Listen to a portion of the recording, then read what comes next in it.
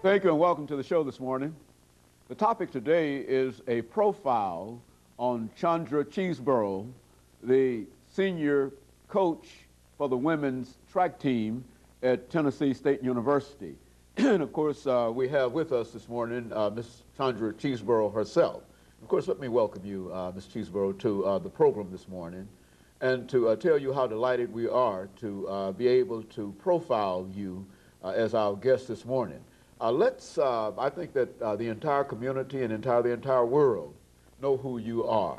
But before we get into the program to talk about your profile and to deal with some of the Olympic exploits and some of those memorances from you, let's give you an opportunity to briefly give our audience some idea of who you are and how you became involved with Tennessee State University from that perspective, and then we'll get into some of your coaching responsibilities now, and then later on your Olympic exploits. My name is CCheeseborough. I'm from Jacksonville, Florida. I came to Tennessee State in 1975 as a high schooler. I was in the Tiger Bell summer program where I met Coach Temple at the Junior Olympics in 1974. No, that was the second time I met Coach Temple. The first time, Coach Temple recruited my oldest sister to come here to high jump, and she turned down the scholarship, and I told my mom that I was going to come to Tennessee State and I was going to run track, and it happened just like that in 1974. And so you came to Tennessee State University in 1974 specifically on a track scholarship? No, it wasn't a track scholarship. In 1975, I came at the summer program. Coach Temple had a summer program where high schoolers could come and run in the summer. Then they would go back and compete for the high school during the year. So I came on under the summer junior program. And so you were already involved in perhaps a limited way in a track program before you met Coach Temple? Of course, I ran in high school. I competed from 7th grade through the 12th grade in the state of Florida. I was undefeated, running track, so had a good career going on and came here to Tennessee State to finish that career out.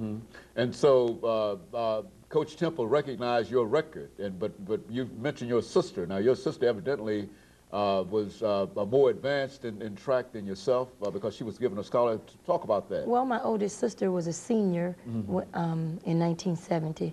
I was just in the 6th grade then, and she was a high jumper. She was the state champion in Florida, and Coach Temple heard about her, and he wanted her to be a part of his program. She came up to the summer program, but she decided that it was a little too far for her, so she returned home.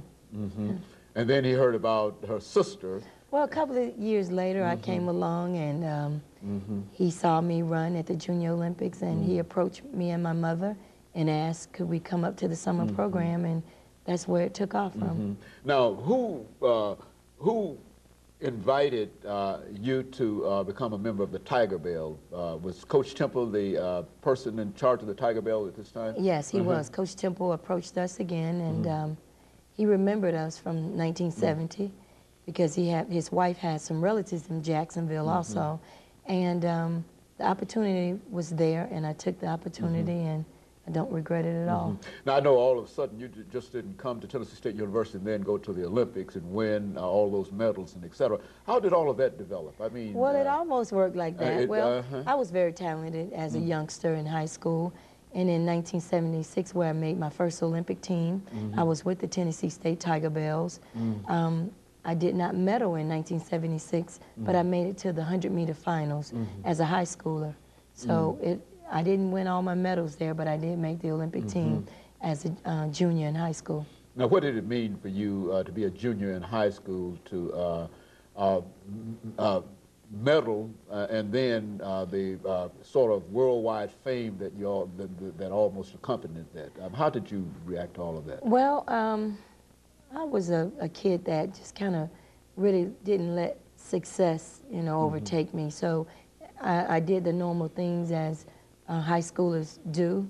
I was excited because I had an opportunity to travel somewhere I'd never been. We went to Montreal, Canada, where I competed in Canada, and it was a great experience for me.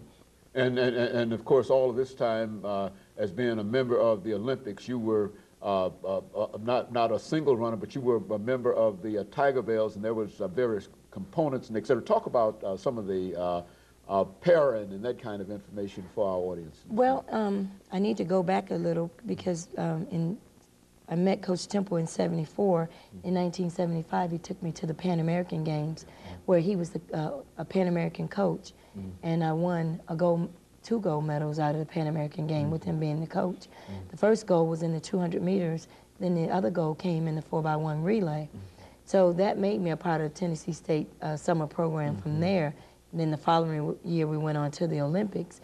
But coming to Tennessee State was exciting for me, and I was a great basketball player in high school. But what happened, no one gave me any track scholarships because they automatically assumed that I was coming to Tennessee State. I had more basketball scholarships than track scholarships. Yeah, so I guess they thought that connection with Coach Temple, you know, it was like they're wasting their time to recruit me, but they were. So anyway, coming here and meeting the other young ladies, you know, it was just like a big family. They took me in. I can remember Wilma Rudolph coming back on campus and meeting Wilma, and that just did something to me. I wanted to be a Tiger Bell. So from that point on, I wanted to be like Wilma Rudolph. And I guess Coach Temple gave me that opportunity to go on and be successful in track and field. Well, how many times did you go to the Olympics? Well, I made the 1976 Olympic team. In 1980, I made the team, but they boycotted. And then again, I went back in 1984. Well, what was it in terms of making a decision that you wanted to go to the Olympics? I mean, what kind of training regime and what kind of mind thing did you go through and that you were involved in order to do something like that? First of all, you're going to have a will to win and a desire. And I think that comes from within. If those things are not in place, you can easily give up on your dream. But knowing that I was a talented athlete and things were going really good for me, I won the Pan American Games, made the '76 Olympic team. That desire within me wanted to go to the next level of competition. So after the '80 team, after they boycotted, I wanted to hang around and see if I had a chance to win a medal, which I did. I won 2 golds and a silver. So winning is within. Either you have a heart to win or you don't, you know. People can tell you that you're good and they can see the talent there, but if you don't realize that the talent is there, it's nothing. It's desire. Yes. It is all a great desire. It's a great desire, yes, yes. And of course, would you say that this is not only true in reference to personal efforts, but in reference to team efforts as well? Would that be a part of it? I would say team efforts and just life. You know, in doing anything, it doesn't have to be track. But if you desire to do something and you have that love and that passion for it, you can do anything. Yeah. And of course, that would be true, as you indicated, not only for a person who's involved in track, but that's one of the life's great mysteries in terms of what makes some folks successful and what makes some folks unsuccessful, even though the folks who might not be successful have as much talent in real sense. You know, I believe that some people just go after their dreams more than others.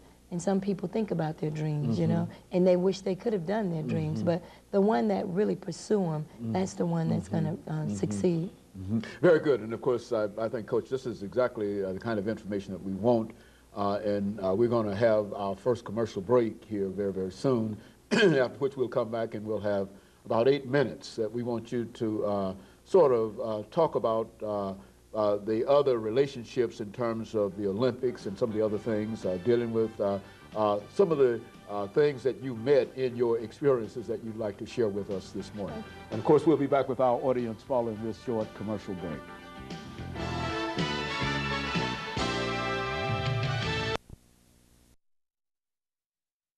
Talking to Ms. Chandra Cheeseborough.